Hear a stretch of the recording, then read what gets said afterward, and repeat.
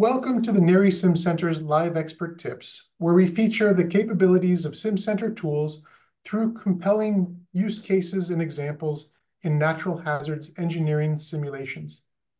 In this session, we introduce you to surrogate modeling. The application is in the context of statistical representations of surface wind pressures on buildings. Our expert today is Dr. Song-Ri Yi. Dr. Yi is a researcher at UC Berkeley, where she develops novel methods for sensitivity analysis, multi-fidelity surrogate modeling, and adaptive design of experiments for the NHERI SimCenter.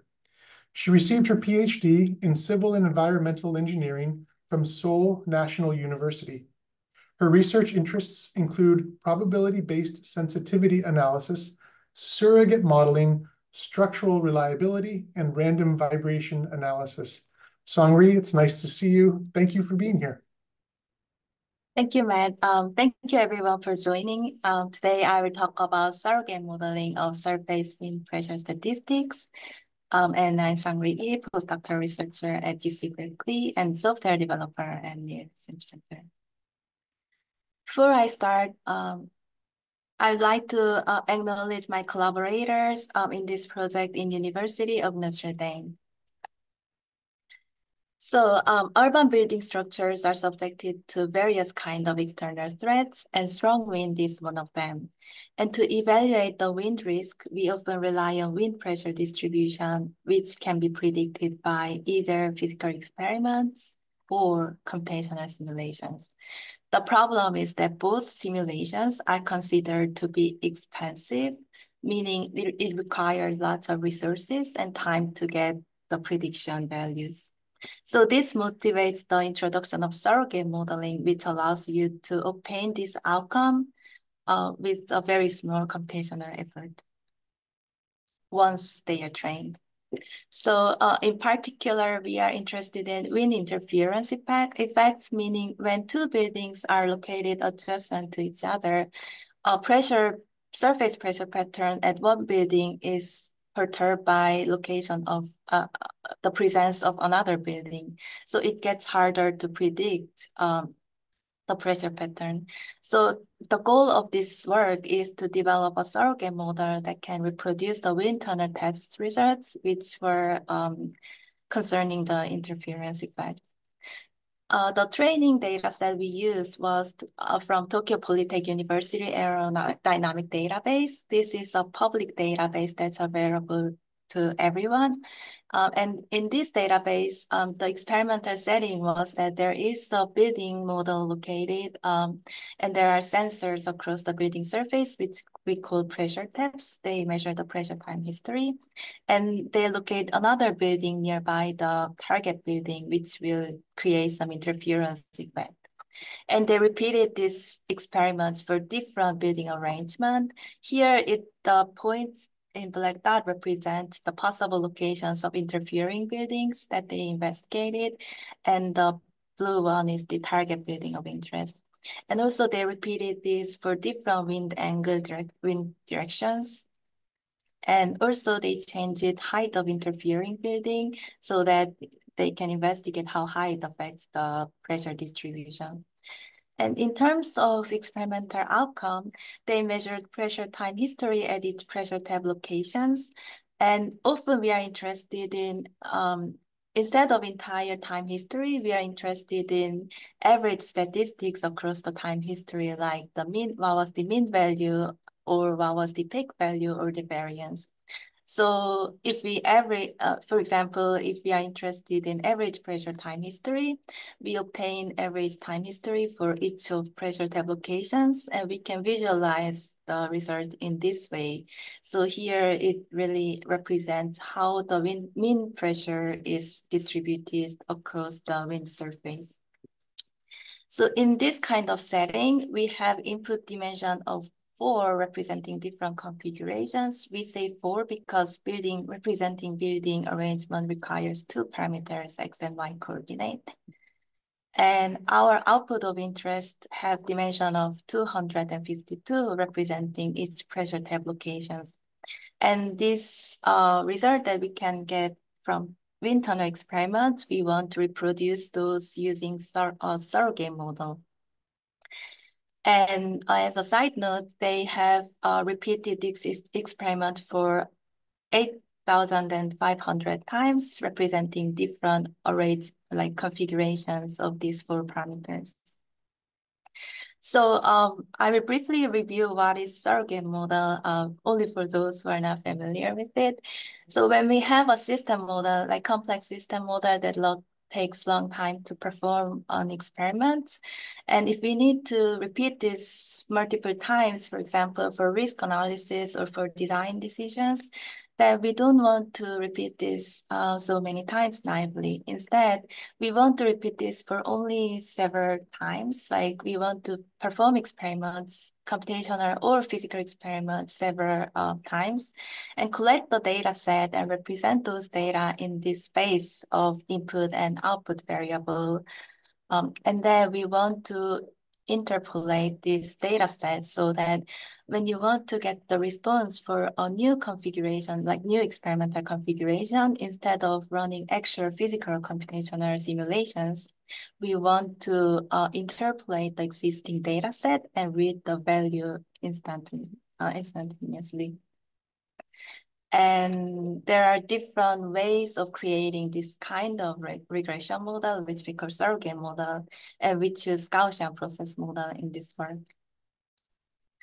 And also for those who are not very familiar with Gaussian process model, I have one-page summary. So in Gaussian process modeling approach, we assume that this kind of regression surface is represented as a Gaussian process model, meaning any points located in this surface are jointly Gaussian. That means there are some kind of mean and variance that represents their relationship. An important thing here is that the correlation between the points are assumed to be dependent on the distance between 2 points. That means if 2 points are located far away from each other, they will have low correlation, meaning their response will be different or can be different. But when their points are close to each other, then we expect there will be high correlation, meaning their response is very likely to be similar. Based on this assumption, when we don't have any observation data, there can be lots of possibilities of the function shape. But as we obtain more and more training data sets from experiments, we can have better idea on the domain where it is close to the observation points. And as we get more and more data sets, we get better and better prediction across the entire domain. And all of this is thanks to our correlation assumption. And in this entire process, there is a very important parameter, which is this data here, which represents how fast the correlation decays as the distance between 2 points increases. So calibrating this parameter takes the major part in training process of the Gaussian process model. And this is important because we are concerning high dimensional output. So when we try to naively apply this Gaussian process model to our problem, we realize that we have high dimensional outcome, and because our outcome dimension is 252, and because of that, there are different ways to handle this. So first one, we can create 252 independent surrogate models representing each of the pressure tab outcomes, but this can be resource intensive because it means we are calibrating those like correlation parameters 252 times. So it's just not ideal. So another approach we can take is to create 252 surrogate models, but assuming that they share the exact same correlation parameters. In that way, we are constraining the parameters, but we need to calibrate only a single set of those parameters. So practically, the computational cost is same as creating a single surrogate model in this case. However, it may restrict the flexibility of your model prediction. So what we chose as an alternative is to introduce the output dimension reduction technique so that we can deal with less than 250 dimension and repeat this calibration or training of surrogate for only the reduced number of outputs. And for the output dimension method, reduction method, we chose principal component analysis, meaning if you are, so the principal component analysis reduce the output dimension relying on similarity in the output response. That means if you have 2 points located on the building surface, representing pressure depths, then the response from these 2 pressure tabs will be very similar whenever you repeat the experiments. So if you visualize those data set in this 2-dimension scatter plot, X representing the response at the first pressure tab location and Y-axis representing the response at the second pressure tab locations, their response will always be near diagonal line, meaning the response will be very similar. So in that case, we can condense the information by saying that the first pressure, if you know the response at the second pressure tab location, then you will can estimate the pressure at the first pressure tab location. So this is just the way the PCA reduces the dimension of output, and you can extend this concept into higher dimension output, like in our case. So as a result, we were able to reduce the original dimension of 252 into 23 number of dimensions. And based on this, our surrogate model training process has 2-step approach. First, to select the training set, we select the subset of our entire TPU database, which was 500 experiments. And we have input dimension of 4, output dimension of 252. So using these 500 training samples, we were able to perform dimension reduction and reduce the output dimension to 23, as we discussed in the previous slides. And with this, we create a surrogate model that can create the, we create a surrogate model that can predict the latent variable, which is the reduced outcome variable.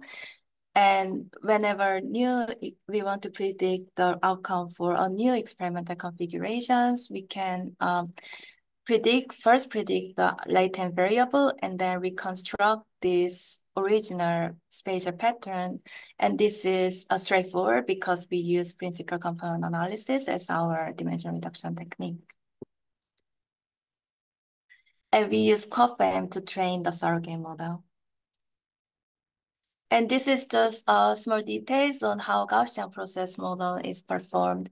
We have 4 input variables, and these are the domain of interest. And one small detail was that the wind direction is in fact a periodic variable, meaning the response around when the wind direction is 0 degree will be similar to the response when the wind direction is around 360 degrees.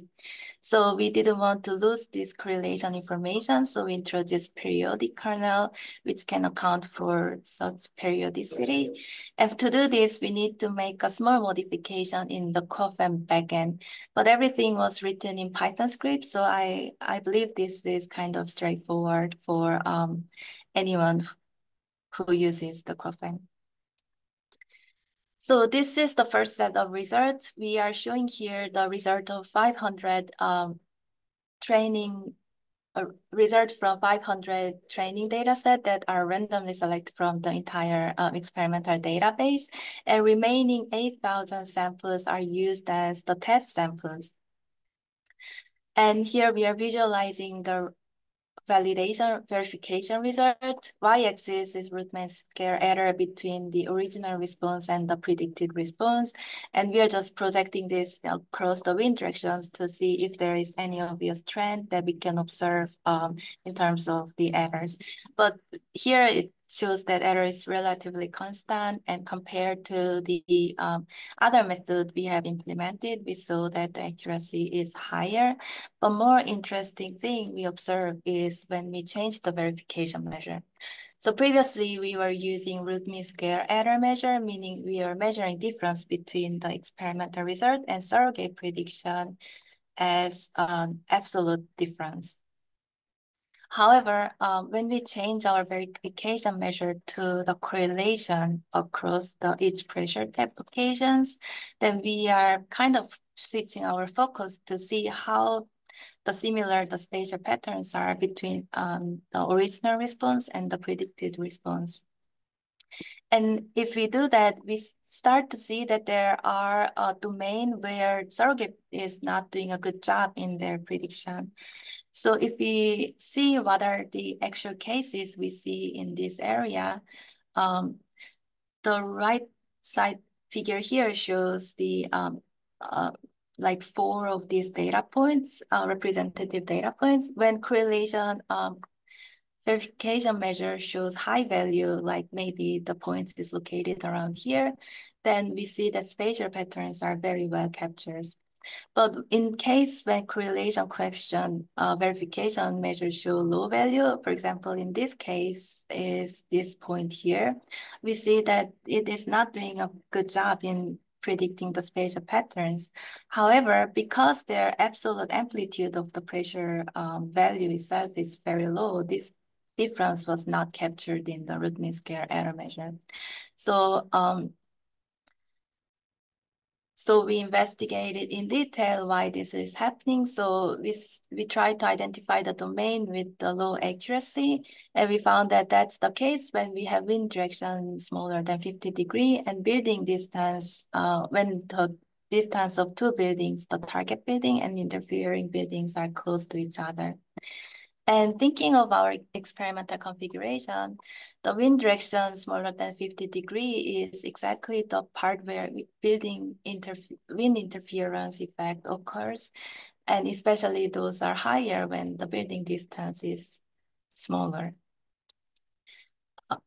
And this really means that when there is interference, surrogate is struggling to predict the spatial pattern.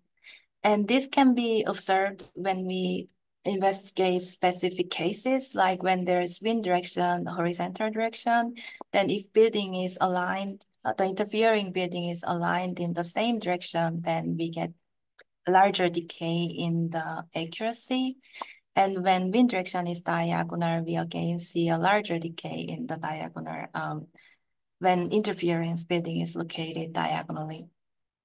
On the other hand, when the wind direction is orthogonal to building alignment, then there is no interference effect taking place in this experiment. So in that case, Surrogate was able to do a very good job in predicting the wind pressure pattern. So that case was kind of trivial.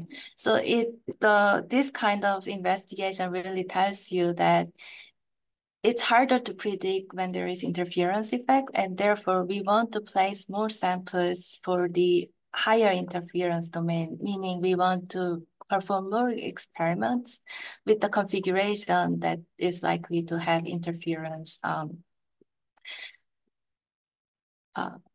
effect in the response. And this can be done either through our engineering insight. We can intentionally put more samples around that domain, but also we can rely on our algorithmic search approach to automatically obtain those desired situation. So, and that is done through so-called adaptive design of experiments, meaning we are trying to add training data sets sequentially so that it maximizes its information. So consider the case where you have these 5 training set already at hand, and you want to add more training data set to improve your surrogate model, then where would you want to put your training samples? The first approach you can take is to find the domain with high variance so that you can place samples here and significantly reduce the variance around these points. But there's another approach you can take, which is to select the high bias domain, meaning if there is the domain where you expect high difference between the prediction, surrogate prediction, and the exact response, then you want to locate more samples around that area. And this is usually done through so-called live-on-out cross-validation error measure. And that means you want to remove each training point sequentially. For example, if you remove these points and try to predict this response using only these 5 training data set, it will be hard to, there will be large error observed. And that kind of indicates us that there is something interesting going on around this domain. So we need to investigate this domain by putting more training samples. So in this way, searching for high bias domain is the key aspect in our surrogate application. And this is just previous result that shows that as number of training data set increases, the error of surrogate model will decrease. But if you introduce this kind of adaptive DOE scheme, within the same number of training data set, your error measure can significantly decrease. And using this approach, we can make our, we can automate our surrogate training algorithm so that it selects more training data points from the high wind interference effect domain.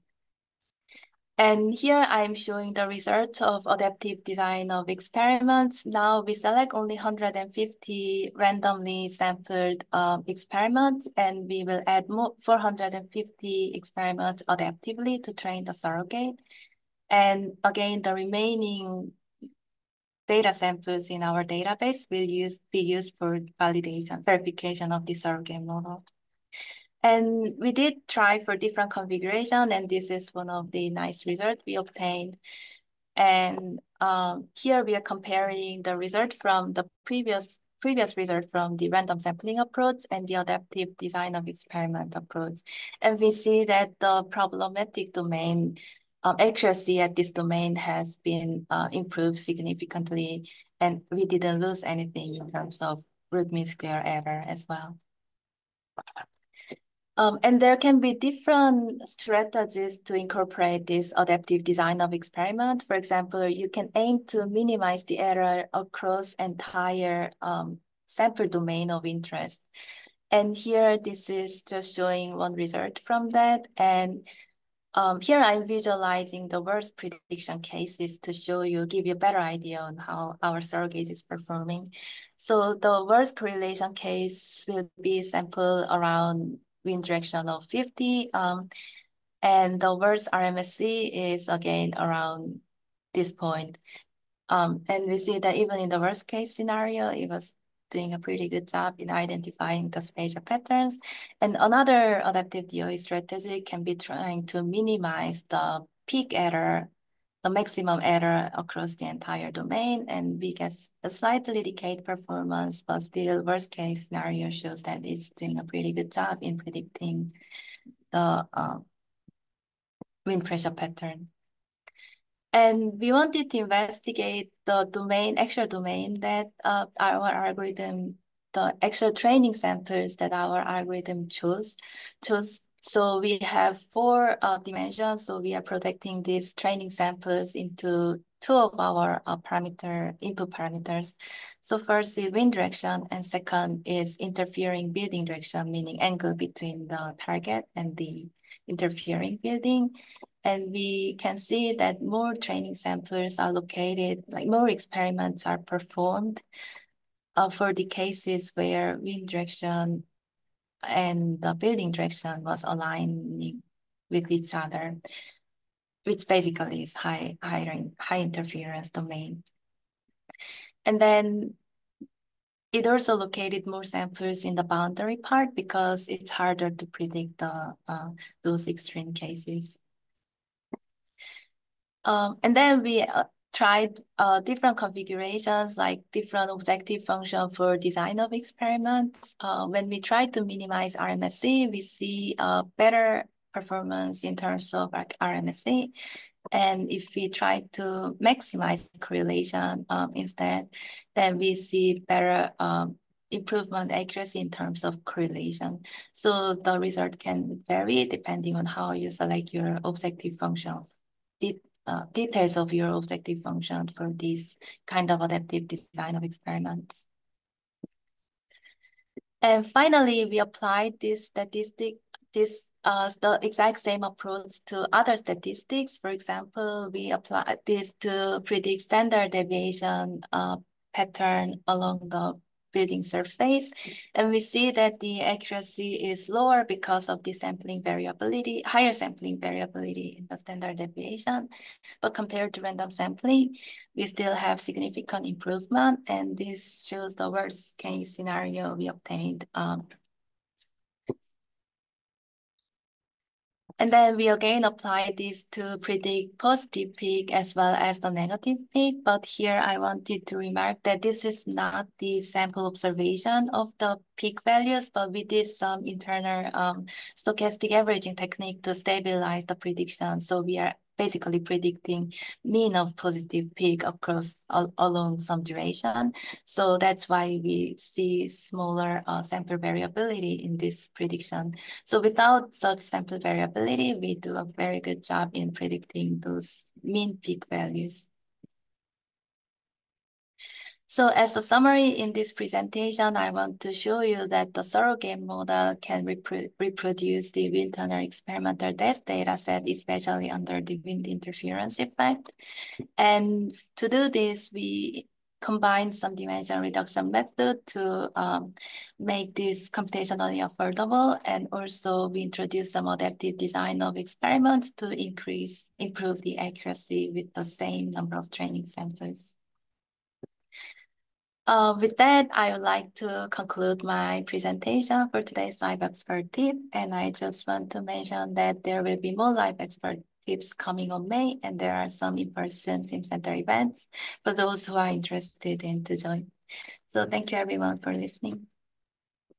Thank you, Songhui. Thank you very much for the presentation and for this really interesting work. There are a few questions in the chat that I'd like to share with you.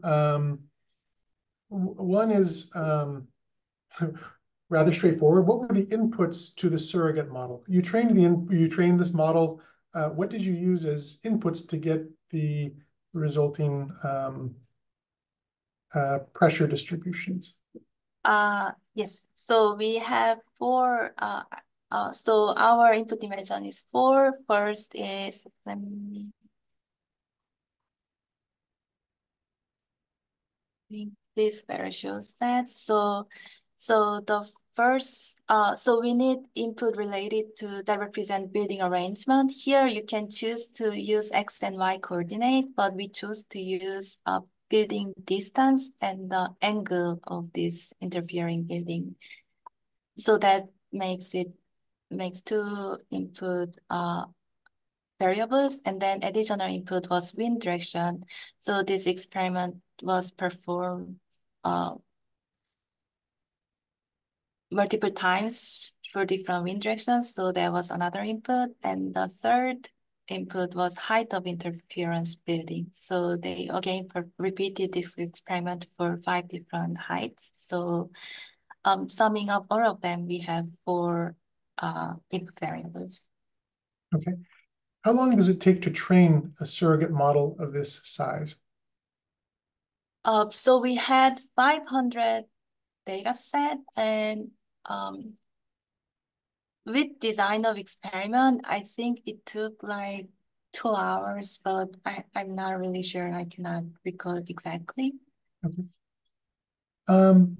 When you sample the wind direction and pressure, oops, that one went away. Is the randomness related to time, or is it just one value per sample? So I think you're looking at a time history, correct?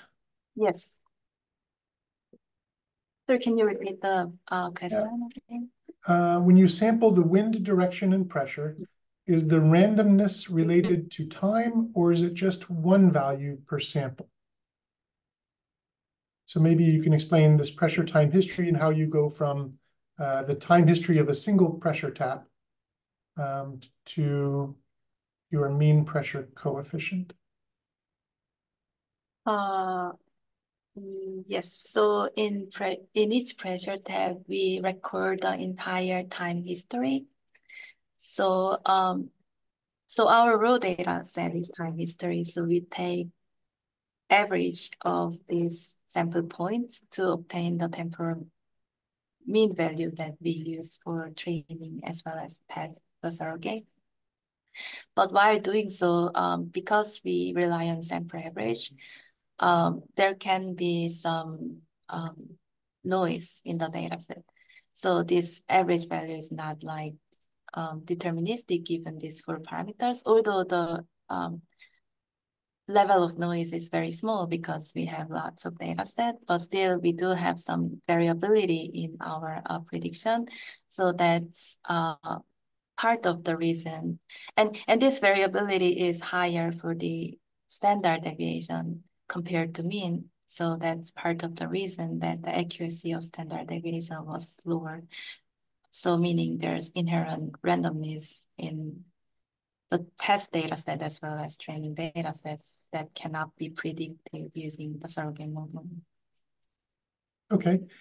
In terms of application of your surrogate model, in terms of using it, is it focused on interpolating within the range of the experiments, or is it extrapolation of geometries or building arrangements?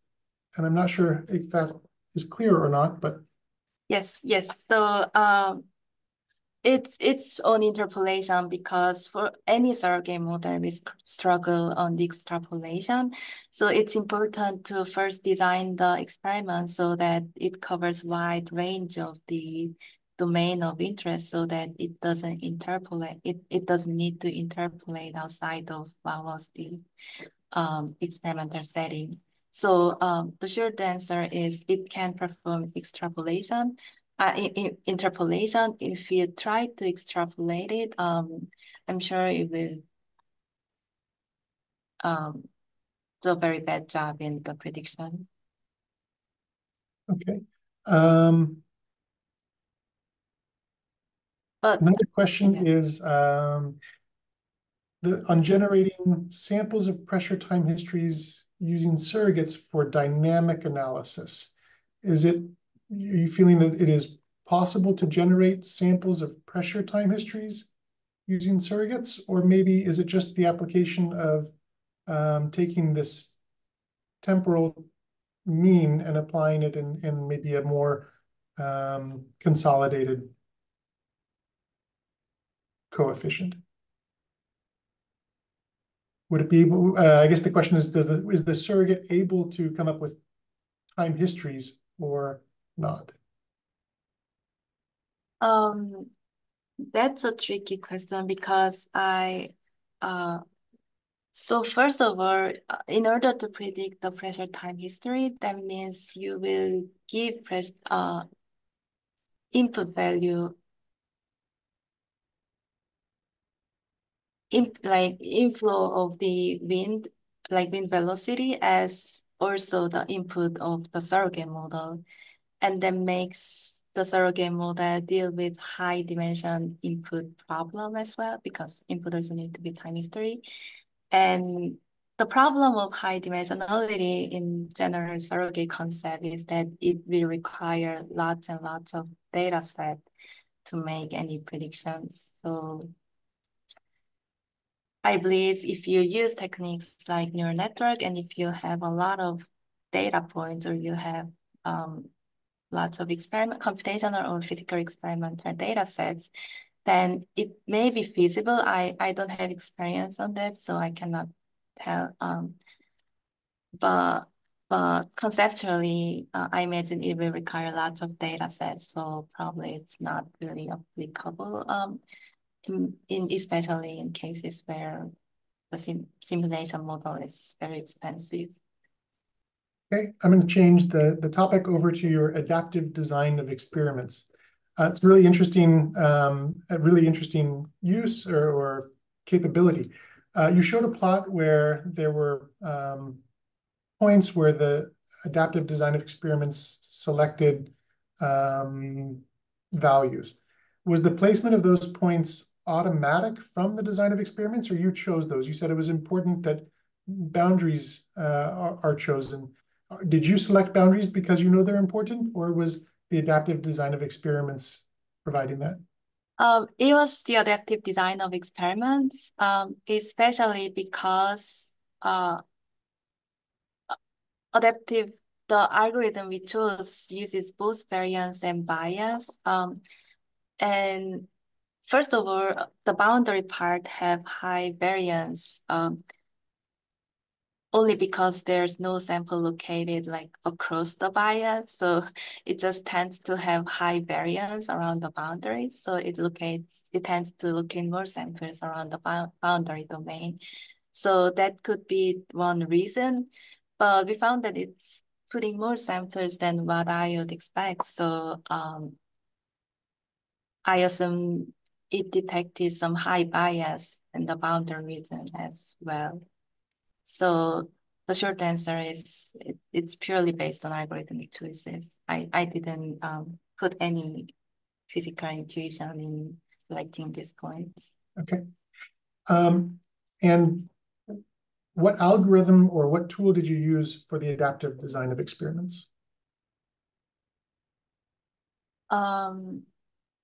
At the time when I was performing this adaptive design of experiments, I used my own the code I wrote, but currently quoFEM also supports the adaptive design of experiments capability. So it will be a nice way of testing quoFEM. If you have this kind of problem, you might want to try quoFEM to perform adaptive DOE as well.